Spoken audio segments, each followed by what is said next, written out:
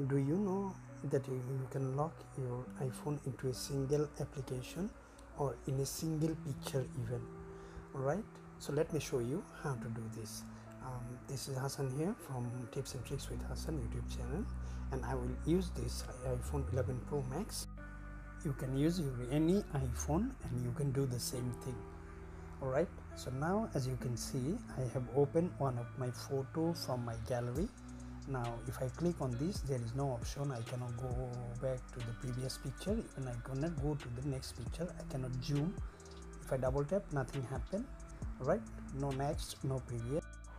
I can't do anything from this phone now. I try to lock but can't. I cannot go back, even I cannot go forward. I cannot move forward either.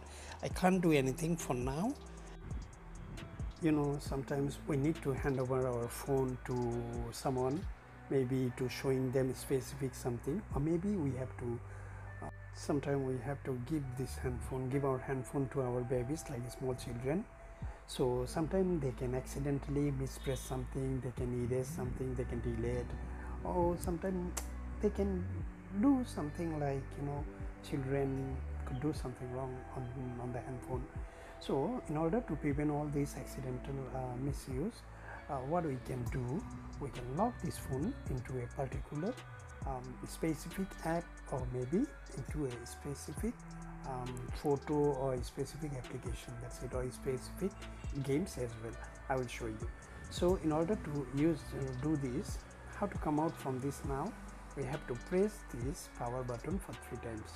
Alright, then the phone will ask for the passcode, so I am using my passcode.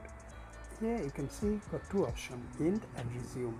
If I press on resume, this will go back to the guided access again, but if I end the guided access, so the guided access now has ended. So now I can go back to previous photo, go back to the next photo, and then I can zoom, even I can do anything in my phone now. So let me show you in the games how you can lock. Right, so open any games you want, nothing to worry about. The only thing, you cannot use this phone, any other application on this phone without these games, unless you use your passcode. Alright, so the games now, as you can see, now I am playing these games. Well, I haven't locked it yet, but let me open the game first. After that I will show you. So I press 3 times the button, the power button. Now as you can see, there is an option come out, the drop of option come out here. So guided access, if I click this guided access, once I click the guided access has been started. So that means now without playing the games, I can't do anything on this phone anymore. I will not be able to lock this phone, I will not be able to off this phone, I will not be able to do anything now on this phone. So this is how I can lock my phone into a single application or a single game or in a single photo. Then I can hand over my phone to anyone else.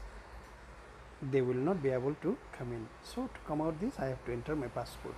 Alright, I end this now. So in order to do that, how to do that, okay, just head over to settings, then click on accessibility, and then all the way scroll down to guided access, and then make sure that you have on this guided access. Alright, this option you have to turn on first. Once you have turned on this option, you will see there are a few other options down there. If the option is off, you won't be able to see that.